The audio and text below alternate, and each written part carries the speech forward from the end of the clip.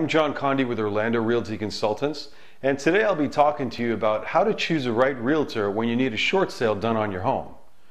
When you hire a real estate agent to take on your short sale, it's just like hiring an attorney to represent you in some legal matter.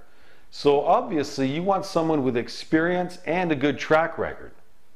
The agent you choose is going to be dealing with your lender on your behalf, which is a huge responsibility. To begin with, they have to put together your entire file correctly to then move on to the next steps of sending offers, sending counter offers, scheduling inspections, arranging showings. It goes on and on. Also, right now there are a ton of cash incentive programs out there, and it's important that your agent is aware of what programs you may qualify for, or you could end up losing out on those incentives. Short selling a home is serious business. So it's important that you hire a realtor that specializes in short sales. Okay, so what's the best way to research an agent? Well, like anything else these days, I recommend that you start a search with Google. Type in terms like Orlando short sales specialist, short sale expert. A top short sale agent will have a strong online presence.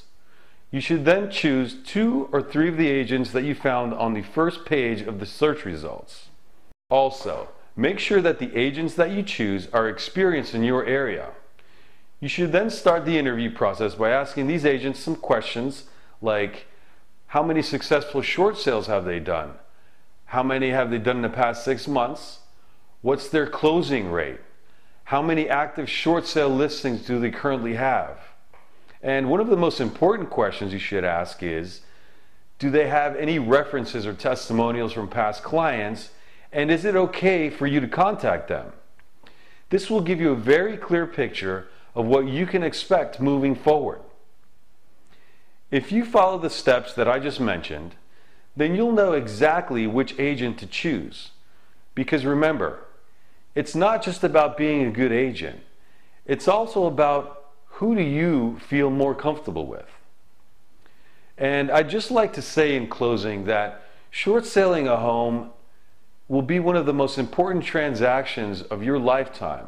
So it really is worth the extra effort to thoroughly research the agents that you're thinking of hiring before signing that listing agreement. I hope this was helpful.